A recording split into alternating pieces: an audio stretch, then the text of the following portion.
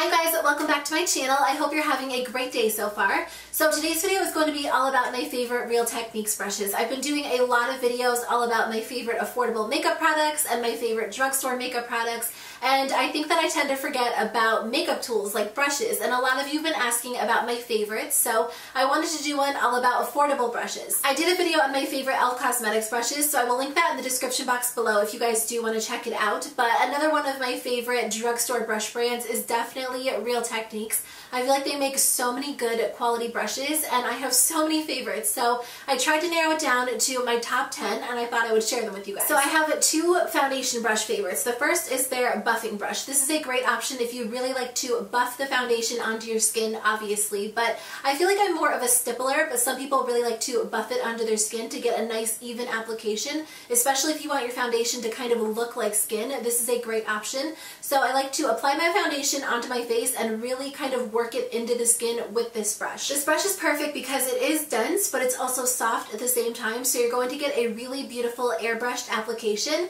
and it makes your foundation just go on beautifully, and I cannot get enough of it. Another great option is their Expert Face Brush. I feel like this is an older brush, and it is absolutely amazing if you are a stippler. Now, I am a huge fan of stippling my foundation onto my skin because I do have acne scarring and dark spots, and my skin just kind of needs a lot of extra coverage. I like to apply a concealer before I apply a foundation, and this brush is great for stippling the foundation on top because it won't buff away any of that concealer underneath. The bristles are a little bit more dense, so it's not going to move around the face as much, so it's not really going to give you that necessarily like flawless application. It's really going to give you a super full coverage look. I mean, you could totally use this one to buff the foundation into the skin as well, but I feel like it's going to give you a little bit lighter coverage because the brushes are so dense. It's going to almost buff the foundation away, if that makes sense. So if you are a fan of stippling your foundation, definitely try the Expert Face Brush. If you are a fan of buffing your foundation, then pick up the buffing brush for sure. I also love the powder brush. This is great for applying loose translucent powders or powder foundations, or just if you want to blend out your contour. It's just a great all-around option. It is a large fluffy brush, but it's not overly fluffy. You do still get a nice precise application if you are like applying bronzer onto your cheekbones, but I love this one because it picks up the powder nicely and just distributes it really evenly onto your skin. I used it today to apply a translucent setting powder, and I feel like it gives you a good amount of coverage, but not anything too crazy. It doesn't pack the powder onto your skin, but it just flawlessly goes over your entire face, so every area is covered. I also like to use it for bronzer if I want just a really kind of blown out airbrushed effect when it comes to my bronzer. If I don't want a precise application, I'll use this to kind of buff bronzer all over my skin, give me a little extra warmth, so it's just a great option and I really like it. When it comes to actually contouring, I am a huge fan of their Bold Metals brush. This is the number 100. I can't remember the exact name, but I'll put it on the screen. The Bold Metals brushes are a little bit more expensive than the regular brushes, but I feel like some of them are just absolutely amazing. I definitely recommend this one if you are big into contouring. I feel like it fits so nicely in the hollows of your cheek, and the brush itself just blends the powder out so beautifully. You're not going to get any harsh lines or streaky contour with this brush. It blends it beautifully, and I cannot get enough of it. I feel like this one is totally worth the money. Another brush from the Bold Metals line that I really like is the number 203. I feel like it's the Tapered crease brush, but I might be wrong. I'll put it on the screen again.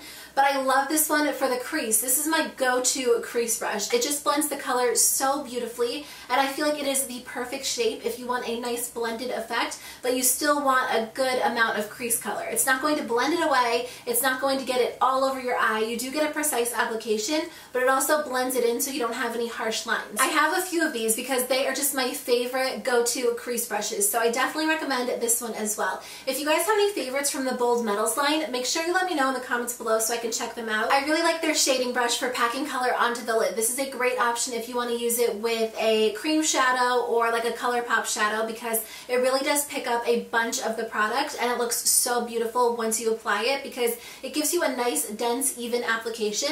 But even if you just use it with powder shadows, I think it's a great option. I love that it's a little bit on the smaller side, so you can get a nice, really precise application, and I use it almost every single day. Again, I have a bunch of these in my collection, and if you're just looking for like a go-to eyeshadow brush for all over the lid, this is a great option. You can also use it to kind of buff color onto the lower lash line because it is on the smaller side, and it has a nice like fluffy application, so you get a really blended out appearance. I just recently tried their blush brush, and I have to say it is one of my favorites. I've been using the same blush brush for like the past 5 years, and I haven't found another one that works really well for me until I tried this one. I like this one because it gives you a really soft blush application. So it gives you a beautifully blended out appearance. I feel like all of their brushes do that in general, but when it comes to blush, I definitely don't want anything harsh, so it gives me a nice subtle glow, but not anything too intense, and I love the shape of this. I feel like it fits perfectly over the cheekbones, and it just blends beautifully. I feel like this would work really well as a bronzer brush as well,